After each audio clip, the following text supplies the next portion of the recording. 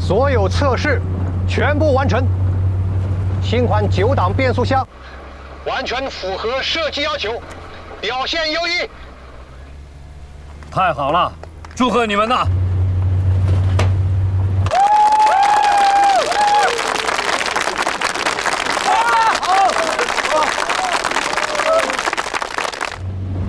哎，不是，哎，不是，哎。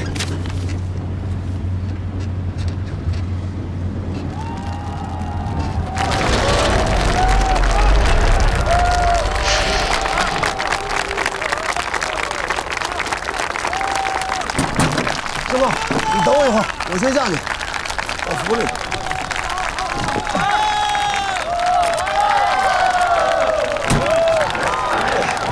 哟，老何，你没事吧？没事。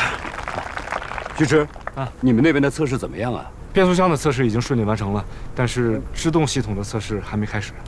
葛站长，杜书记，我建议制动系统改天再测。啊，这变速箱改造合格。 是一项阶段性的重大胜利，我看今天的测试就到这儿吧。啊，赶紧让老何师傅回去休息，车由艾长安和徐驰开回到库里去。啊，是。哎，你来负责啊，一定要把样车安全的开回去。哎，行，那就这样吧。啊，行，大家伙儿散了吧。慢点，慢点，慢点。小军，扶着点你爸。走吧。哎，等会儿，徐驰。 咱这测试还没结束呢，这就回去？是有点可惜，可是刚才沈总工也说了，制动系统放在下次测试。我说的不是制动系统，我要是没记错的话，你那任务单上不是还有一项吗？制动系统完全失效情况下，变速箱逐级降档制动，我说没错吧？没错，但是呢，这一项测试……哎，沈夏，上车。没空。工作。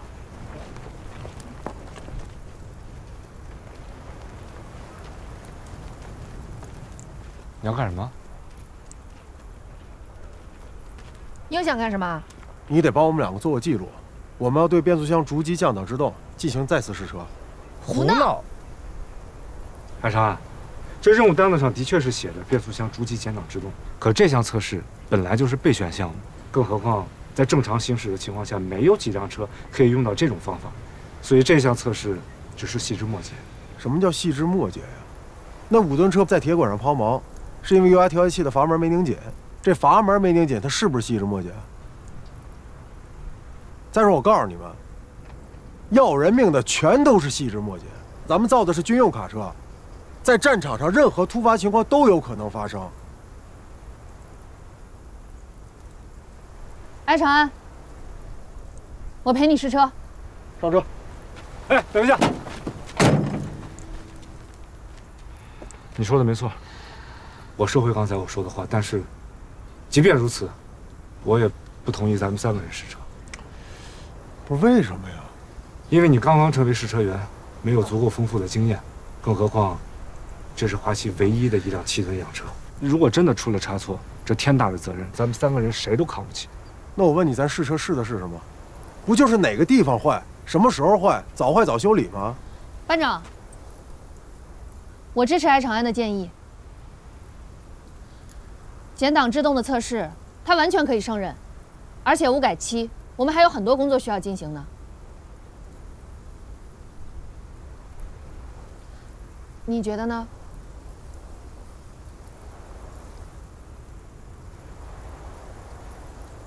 上车。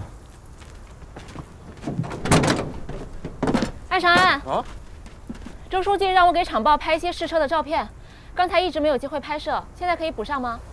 啊？ 不是，你就别上了吧，这车怪颠的。人家可是给厂报拍正经的试车照片。上车吧，薇薇。杨薇薇，你坐副驾驶，方便你拍照。好。啊？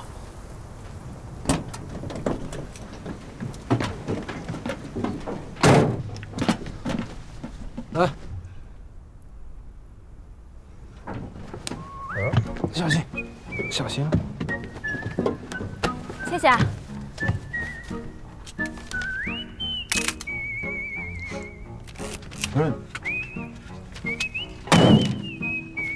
试车。车危险，你的安全我来负责。班长不用。用。你帮我保护好沈家。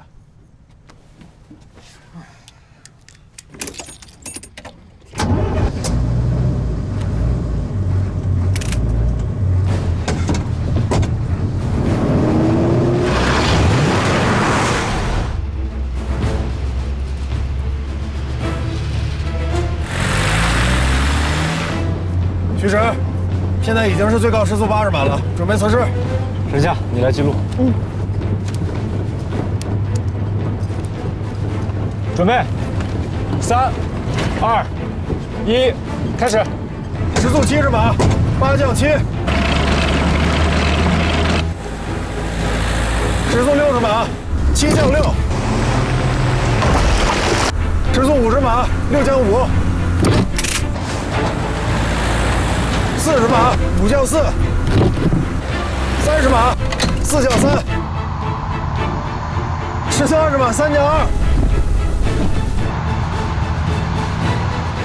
时速10码，2降1。结束测试，时间86秒。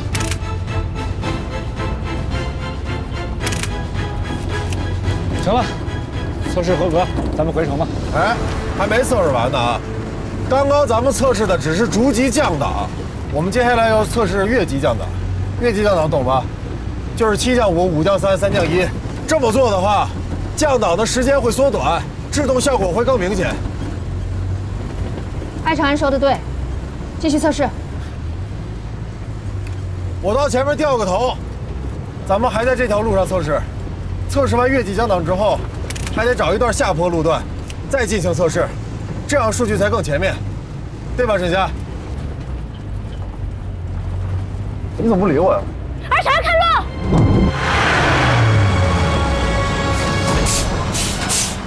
艾长安，你开车能不能认真一点？干什么呢？这是！艾长安，你什么情况？我告诉你，艾长安，这辆车要出了任何问题，我可饶不了你，艾长安。你可别忘了，咱们答应了葛厂长，把样车得安安全全的送回去，明白吗？对不起你们，但我告诉你们，只有样车彻底测试完成，才代表安全。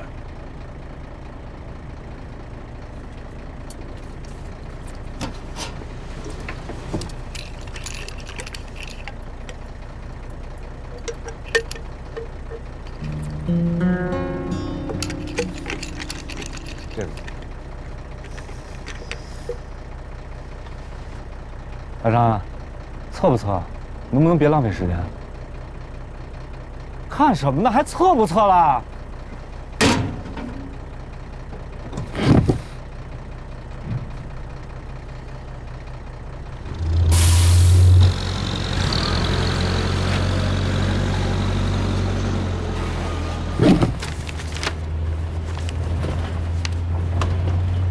你怎么了？你不舒服吗？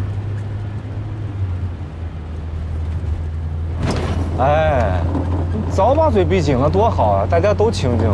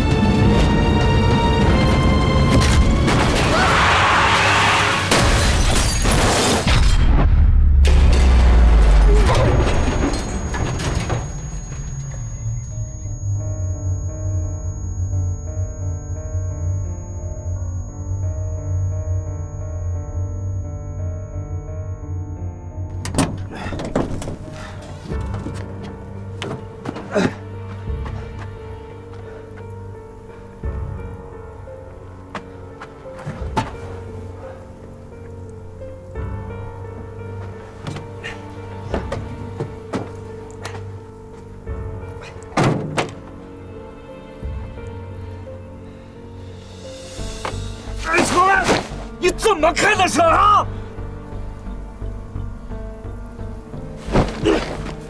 车有问题。你喝酒了？刚刚睡过。班长，诗诗，你是不是疯了？别打了！你没事吧？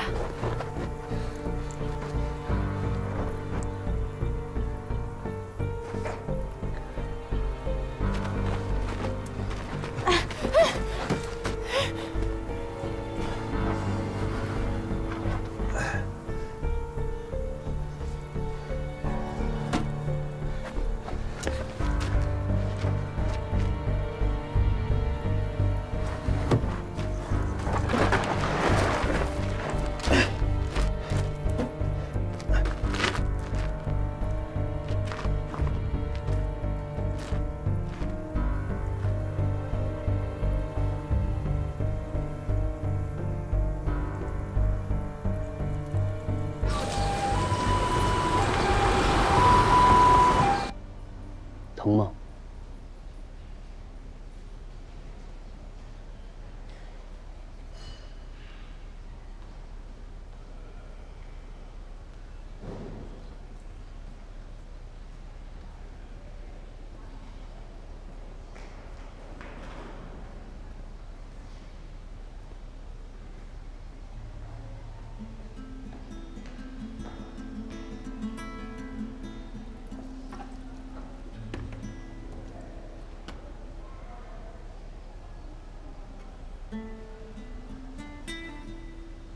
班长，我早给你提过醒，离某些不着四六的人远点，跟他们划清界限。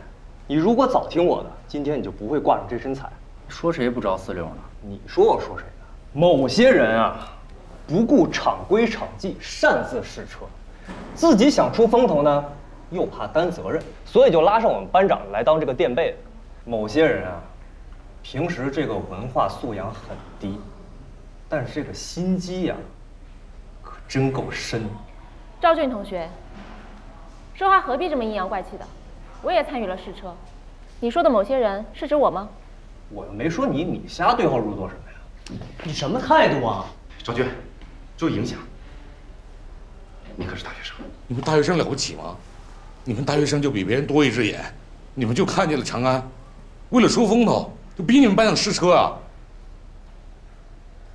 别以为厂里现在处处护着你，你们就可以胡乱往长安身上泼脏水。谁说爱长安了？报的都是你说的。啊，我。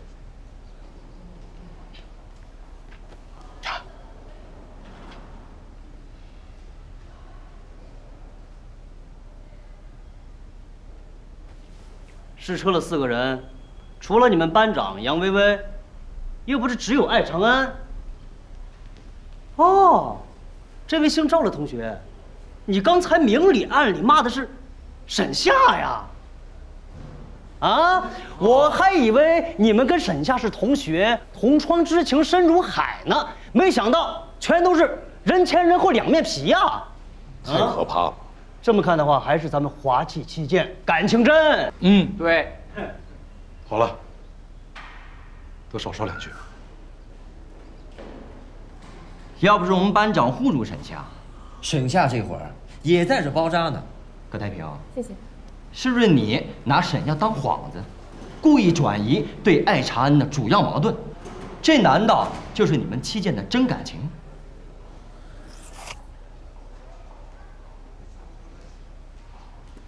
艾长安，我问你，是不是你提出要重新试车的？是。是不是你让我们班长试着车？是。是不是你撞毁了样车？是。好了，事实胜雄辩。诗诗，你什么意思？让你这帮同学来是为了讨伐艾长安吗？把所有责任全推到他身上，别把自己摘得太干净了。你如果不想参与试车，艾长安让你试你就试啊。还有，艾长安受伤最严重，一下车你就把人家当沙袋一样打，你还有没有人性啊？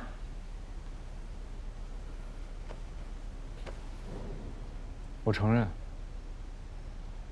没有人逼我试车，是我自己想参与的。这一点，我不否认，也不推卸责任。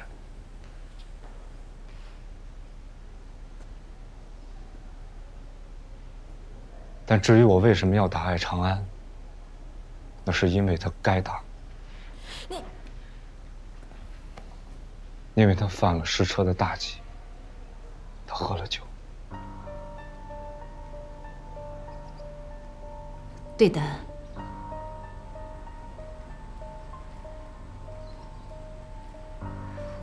我给爱长安包扎伤口的时候，顺便问了几句撞车的情况。这小子一张嘴，哎呦，满脸的酒气哎！哎呀，我心想，这味儿太冲了，冲的比我手里的酒精味还要冲呢。我一闻，这一定是酒精度很高的高粱酒。这个爱长安，真是胆大妄为，目无法纪。唐医生，哎，谢谢配合。孩子们还在医院呢，那你先回去忙。哎，好的。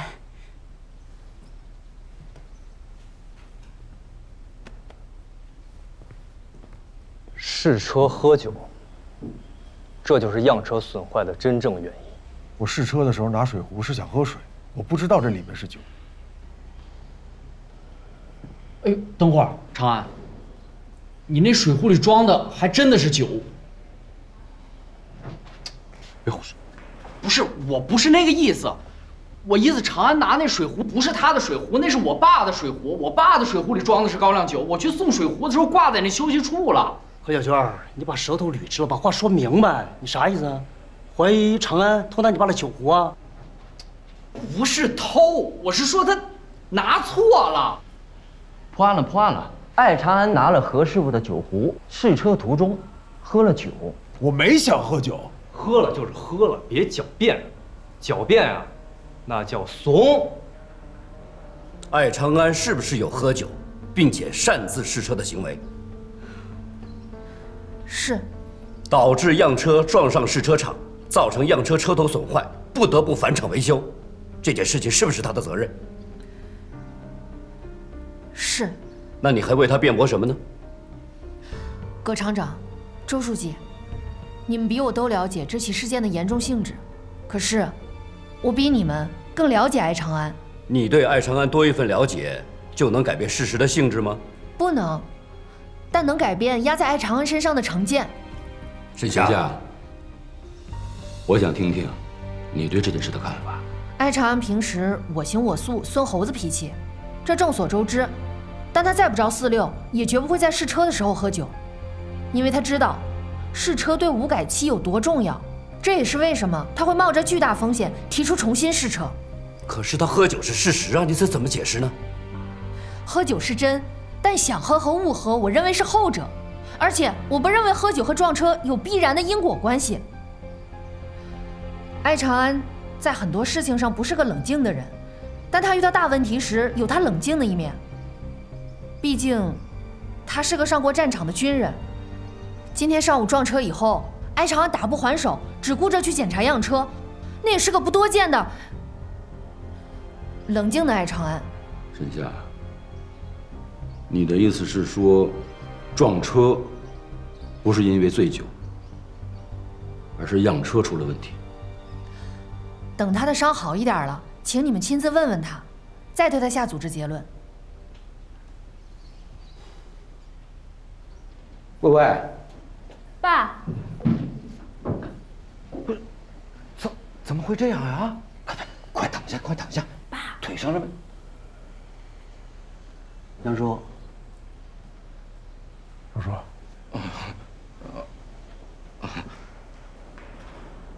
不是，这干啥呢？都一个个都闲得慌是吧？啊？吴改期这么紧张，不用上班的啊？我今天掉班了。走。哎，都走。一个个头啊！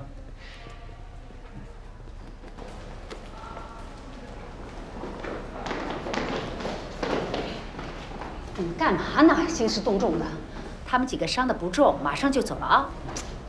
别挡住过道，过来。你们没看见吗？病房上贴着“非家属不可入内”。快走了。阿姨再见啊！阿姨再见。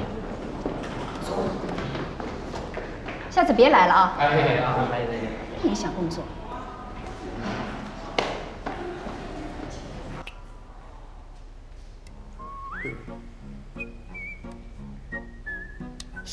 轻点点。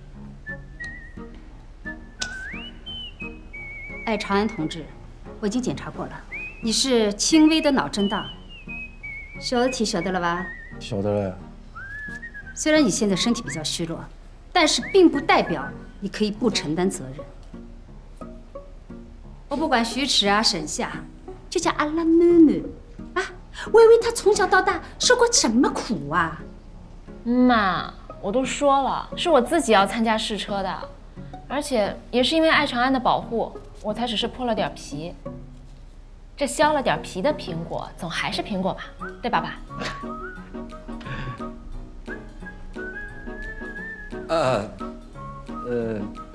苹果削了皮，它不流血是吧？那个你一个，徐迟一个，谁不是因为爱长安的试车流的血是吧？可爱长安流血更多，伤得更重。他流的血，算什么嘛？王爷，就是因为没事他啊，我们现在的样车给毁了，这势必五改期又得往后延，是吧？现在华汽人心里流的血，比他脸上流的要来的多得多。杨叔，这样车，它不是完好的。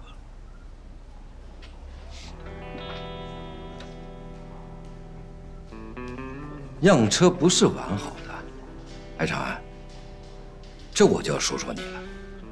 你不要因为自己喝了酒闯了祸，就把所有责任推到车上面去。你这样也太没羞耻心了吧你！徐迟，哎，小夏去哪儿了？怎么还不回来呀？是下去厂办说明情况，应该很快就回来，您别担心啊。不是，这开车的是我，去厂办说明情况的应该也是我呀。是啊，那你倒是去啊。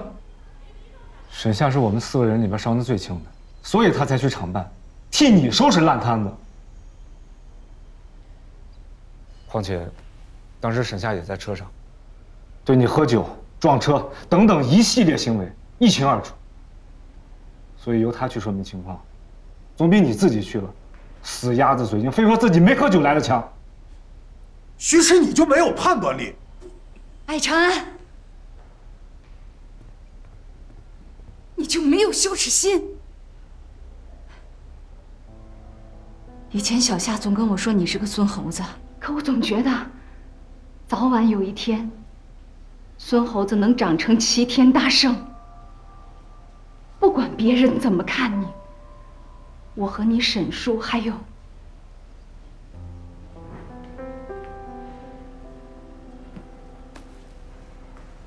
沈春，我们都觉得你是华汽这批孩子里最拔尖的人物。可你倒好，试车喝酒，还毁了车，伤了4个人，太让人失望了你。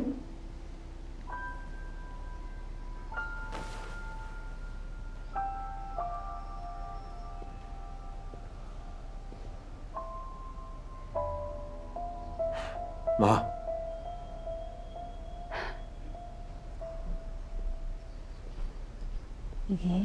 秀燕，小夏呢？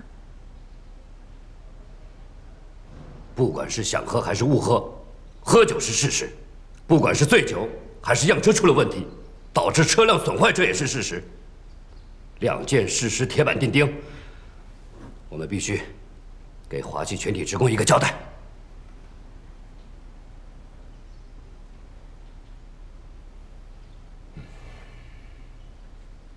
沈夏，你去转告艾长安，现在厂里决定对他进行停职查看，严禁他再碰样车。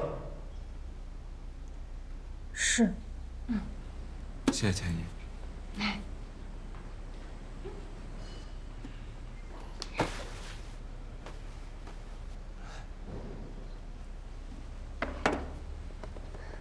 你说沈夏怎么没跟这儿呢？几个孩子的饭我都备齐了。这普通工人可没这待遇，我自个儿贴的钱。钱宝珍啊，你呀就不要白费力气了。你以为阿拉微微的伤，还有徐迟的伤，还有沈夏受的惊吓，就靠你这几碗饭补回来啦？我也不是那意思，我就是，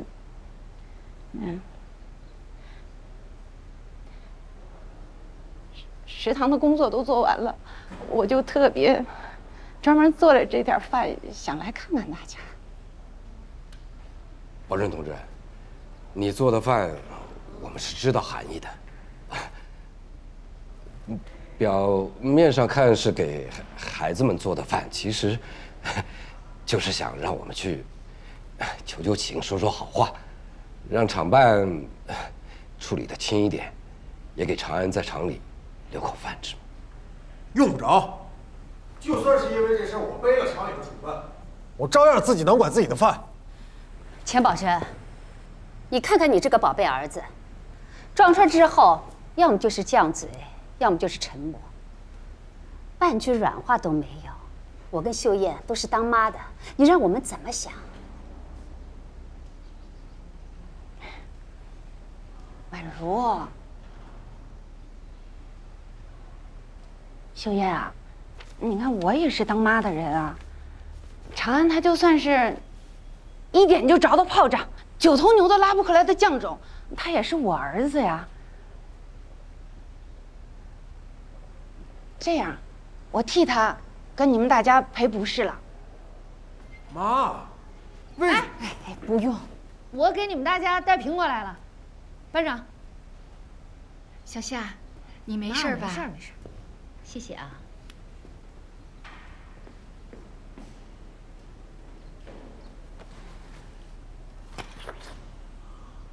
那个，厂长和书记下处罚通知了吗？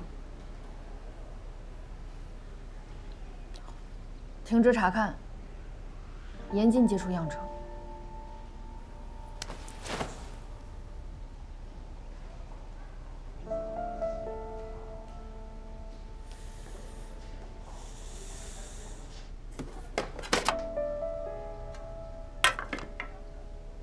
这么好的饭都不吃，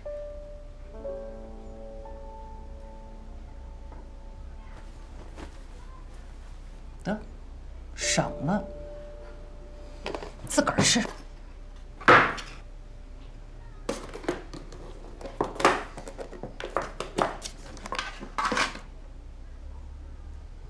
你们爷俩杵那干什么？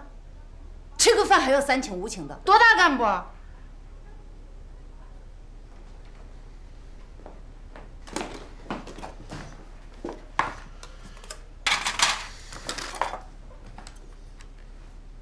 怎么着，还得把好酒给你倒上才请得动你啊？我哪还有脸喝酒啊？以后谁再给我提喝酒，我跟谁急！哎呦，我的艾科长，你现在耍起科长威风了？儿子在医院受委屈的时候，你干嘛去了？他被停职，有冤无处诉的时候，您干嘛去了？他试车喝酒，撞坏样车，这说的哪样委屈他了？要不说嘛，宁要个讨饭的娘，不要个当官的爹。他都受了这么大的委屈了，你可倒好，回来唱一出辕门斩子啊！我唱哪出不重要，我倒想问问你儿子，他唱的是哪出？酒后撞车，这什么冤什么屈？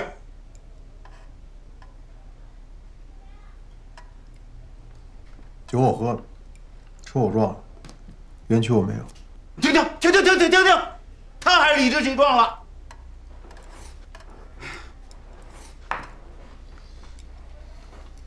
本来我以为上阵父子兵，我们爷俩唱一出华气杨家将，这可倒好，半道演砸了，都不图人呐。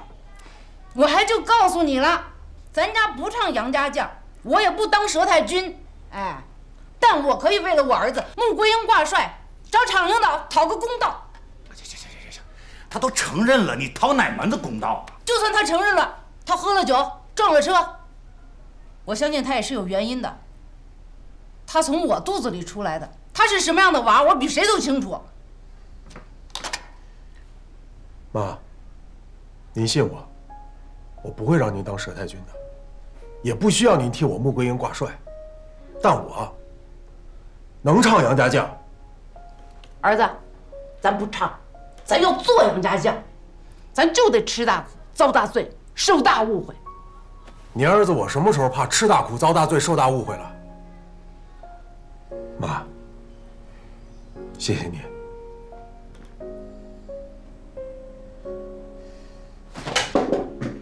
你干什么去？挂帅，出征。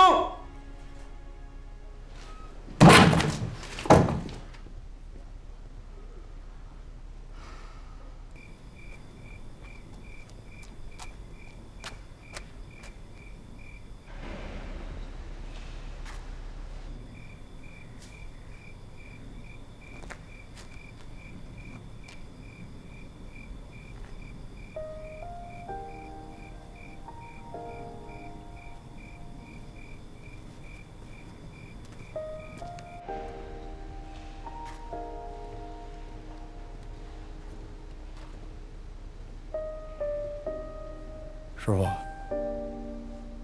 今儿的事儿给你抹黑了。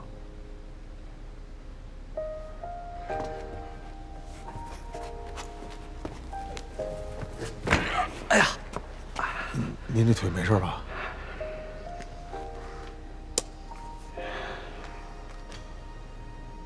抹黑谈不上，这事儿怪我。要不是我让小军把灌了酒的水壶搁桌上，你也不能拿错呀。这事儿怪我。是吧？这事儿不怪你，也不怪小军儿。就算我拿错了水壶，喝错了水，可是我还是有纠正的机会。只是啊，哎，我自己把这机会给错过了，就酿成大错了。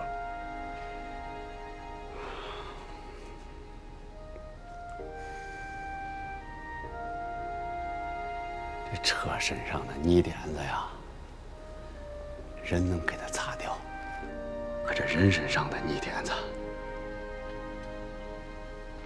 只能自己擦。我明白是吧？行了，我知道想单独跟他待会儿是吧？我先走了。谢谢师傅，你慢点啊。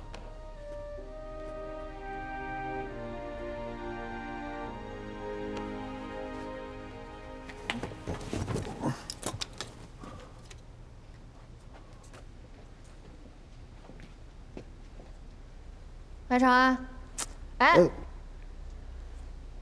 你果然在这儿呢。哎，你怎么知道我在这儿啊？明天样车就被维修人员接管了，你被严禁接触样车，就你这猴性子还能坐得住？知我者沈夏也。少贫，上来。干嘛呀？我还能吃了你啊？有事儿问。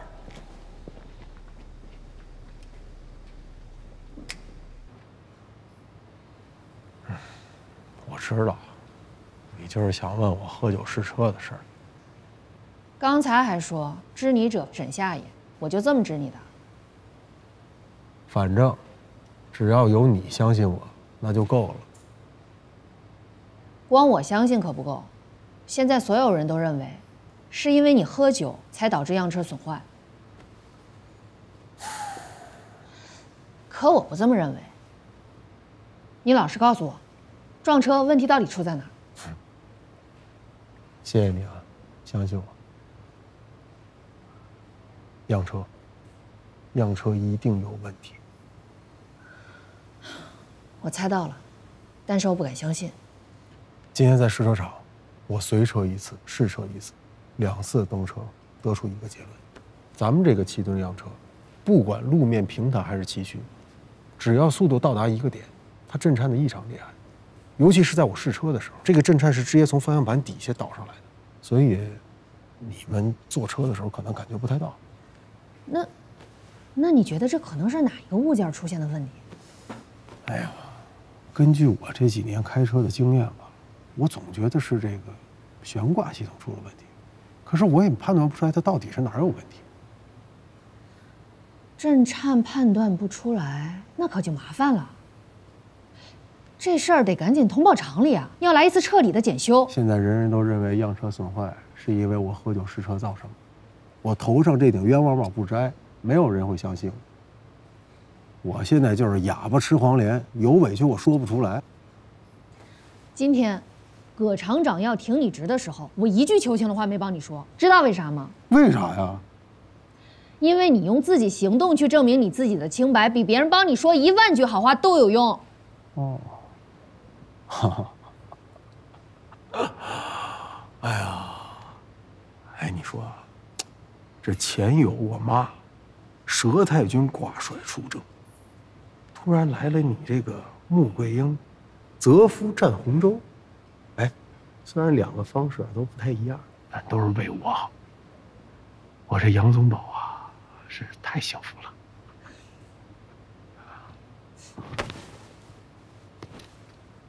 皮痒痒了是不是？我是穆桂英，你咋就成杨宗保了？这时候还想占我便宜？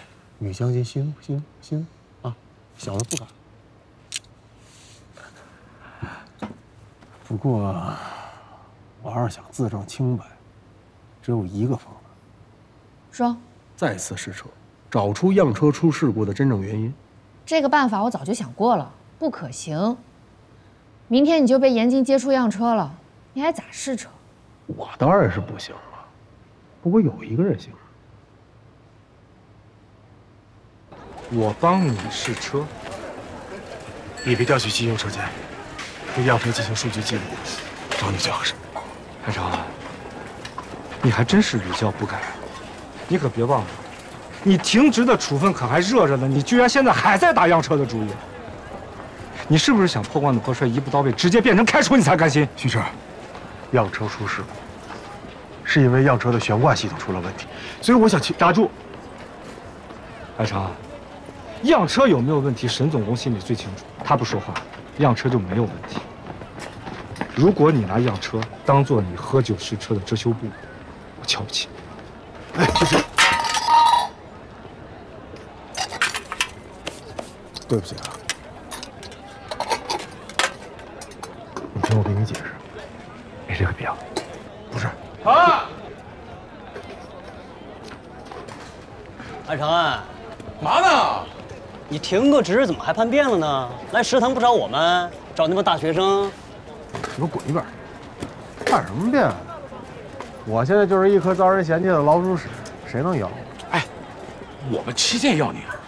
哎，得了，你们也离我远点，省得我这一身臭味儿招来一堆苍蝇，再恶心着你。你们吃吧，我走了。哎，长安，等会儿啊，我说句话。我郑重给你道个歉，这事儿都怪我。你说我把酒壶放错了地方，害得你犯了错停了职，在那帮大学生面前还挺丢脸。得，你行不行啊？跟你有什么关系？还是怪我。但凡我要有点脑子，能把事情闹到这个地步？都大老爷们儿，甭磨叽了，我们快去吃吧。多吃点，吃饱了带上我那份儿，为五改期拼尽全力。你行了吧？啊！要吃，咱哥几个就一块儿吃。我何好就是这个时候跟你划清界限，我还是爷们儿吗？哎，算是我一个。告诉你啊，艾长安，必须一起吃啊！吓唬我？怎么着？毛哥，表态，还用问吗？我葛太平可是个纯爷们儿。哎，那可不一定啊！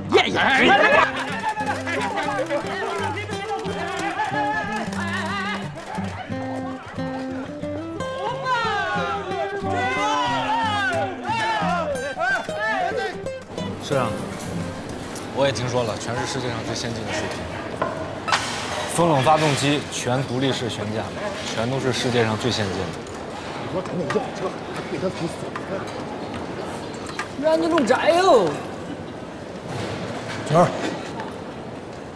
何小娟，是冤家离我们远点儿，也别来求我们，多丢面啊，是不是？